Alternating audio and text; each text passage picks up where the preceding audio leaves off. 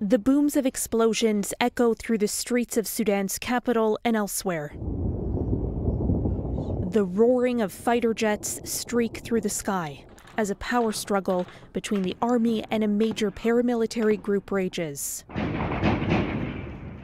Dozens of civilians have been killed since battles broke out early Saturday and bullets started raining down on neighborhoods.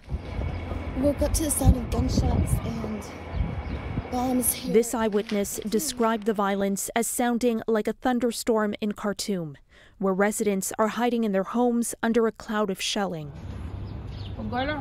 When the guns briefly fall silent, birds can be heard chirping. At this very minute, it's a little bit calm, but just like 15 minutes ago, there were many fighter jets, and you can hear like rapid artillery.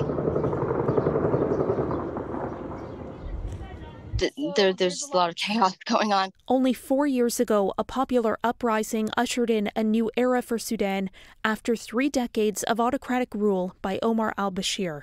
But the country's dreams of democracy were derailed in 2021 when its top 2 generals joined forces to seize power in a coup.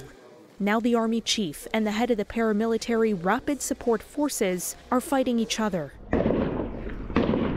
After months of mounting tensions over the best way to restore a civilian government, the African Union convened an emergency meeting Sunday to call for a ceasefire.